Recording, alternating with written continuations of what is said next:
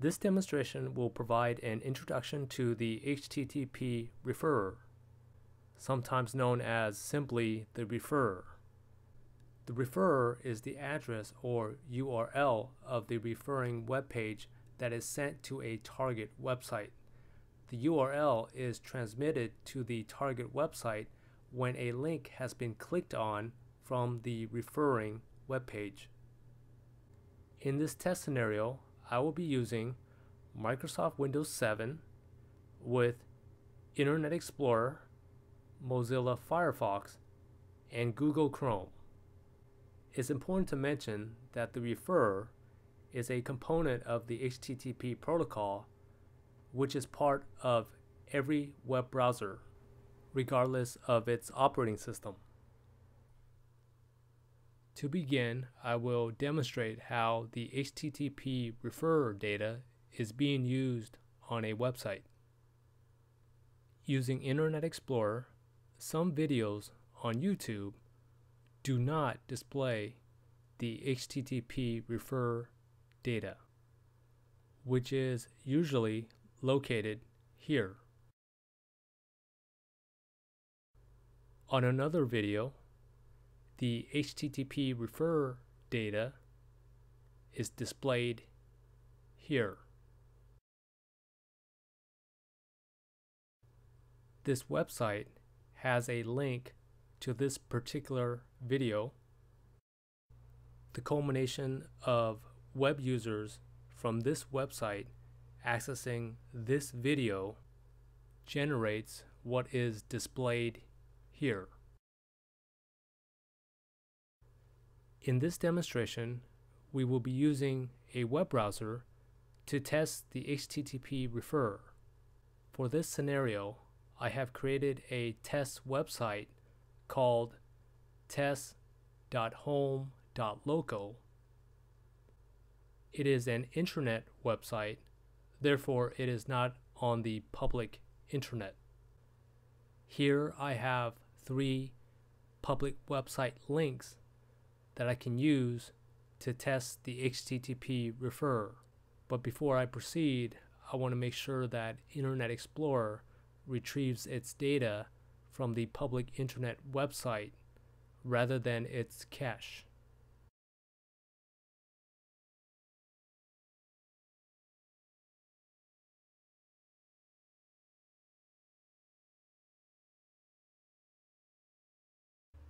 First, I'm going to click on the Star Drifter link, and it shows my HTTP referrer as my test intranet website.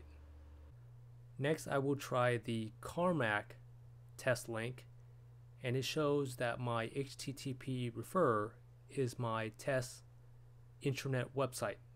And finally, I will try the BrowserHawk website, which will provide a more concise analysis of what the web browser is sending to the web server. As you notice, the analysis indicates that the web browser does send a tremendous amount of data to the web server, but our current focus is on the HTTP referrer, which is located here.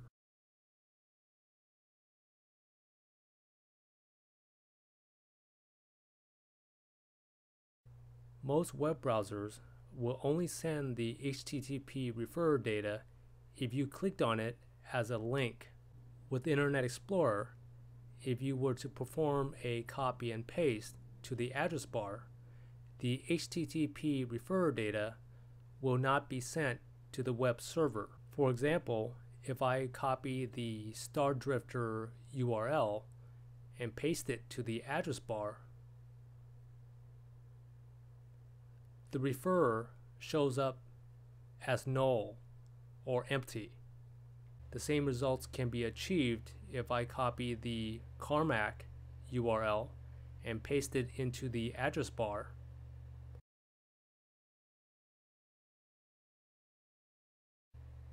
The results are null or empty.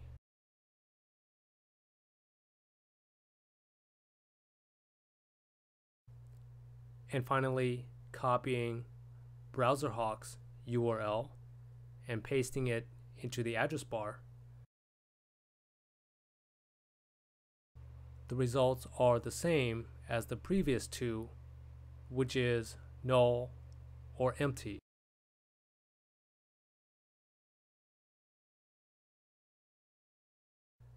So now I will show you how to disable the HTTP referrer so that it does not send its data to any website. Unfortunately, this version of Internet Explorer does not have the ability or options to disable the HTTP referrer. Hopefully, future versions of Internet Explorer will have this capability. Therefore, I will now proceed with Mozilla Firefox and subsequently with Google Chrome. The first thing I will do with Firefox is to make sure that the HTTP referrer is active by default. Using my test intranet website, I will perform a quick test using StarDrifter and Carmack.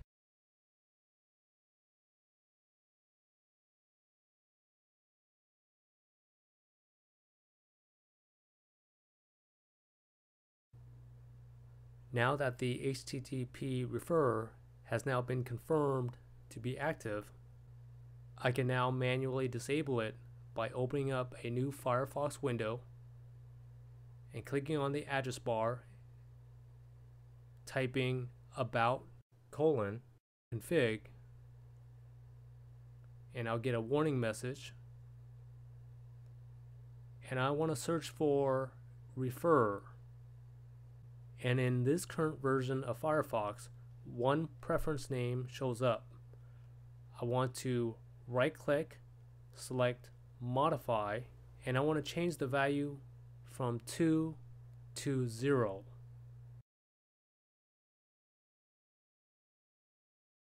Now I will perform a quick test to make sure my new configuration settings are in place.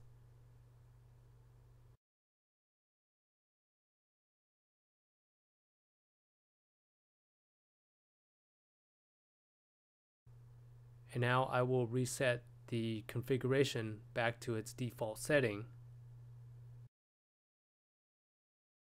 Perform a quick test to make sure that the HTTP referrer is now back to its default setting.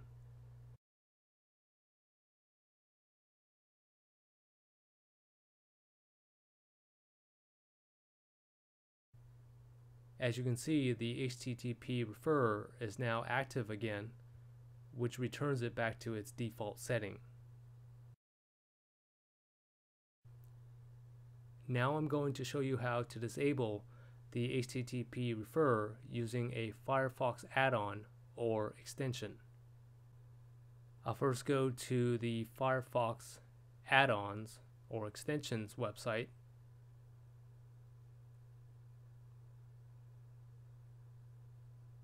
and I will search for referrer.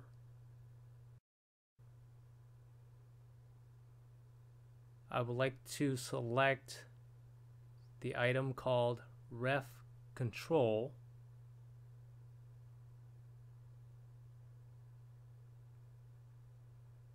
and click add to Firefox and install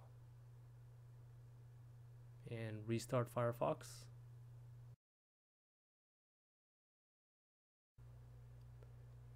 And now I'm going to go into the ref control options. Here I can make per site changes or global changes. But for this example, I'm just going to go ahead and perform a global site change, which is to disable the HTTP referrer.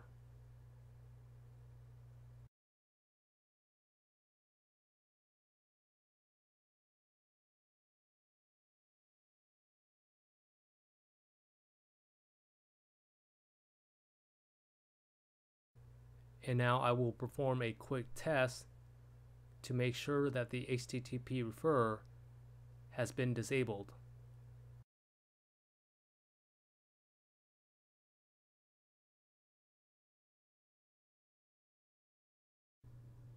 Instead of disabling the HTTP refer, you can also specify a random value.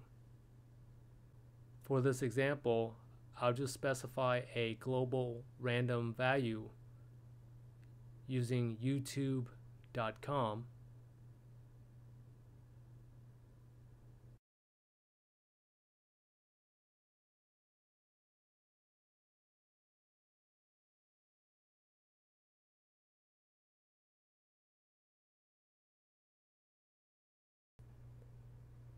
And then I'll perform a quick test.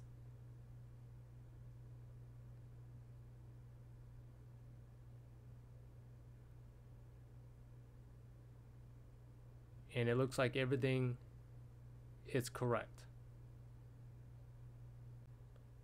And finally, I will briefly discuss Google Chrome and how to disable the refer using Chrome extensions.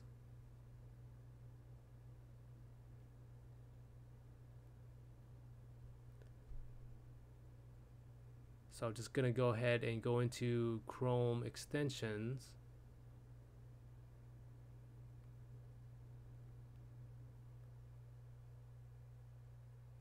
And I'll search for refer.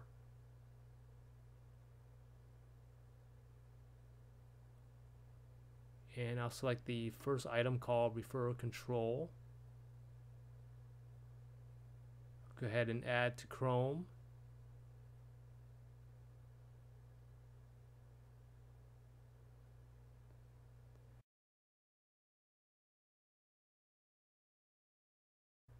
There are many options to the refer control, but I'm just going to go ahead and focus on the global setting and disable the HTTP refer by selecting block.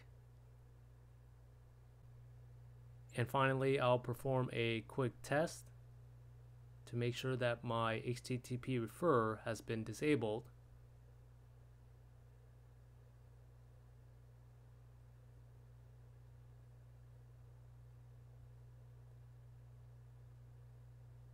And it looks like everything is working correctly.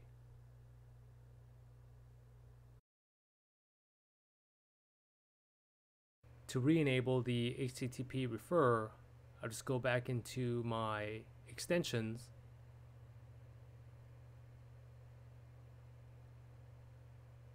and select normal.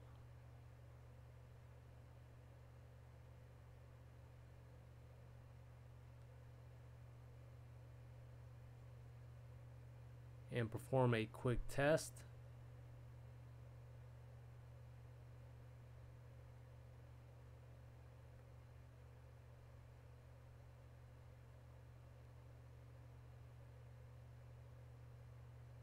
And everything's back to normal. As you can see, the HTTP refer data can be seen as a benefit or a detriment depending on how you value your privacy. Thank you for watching.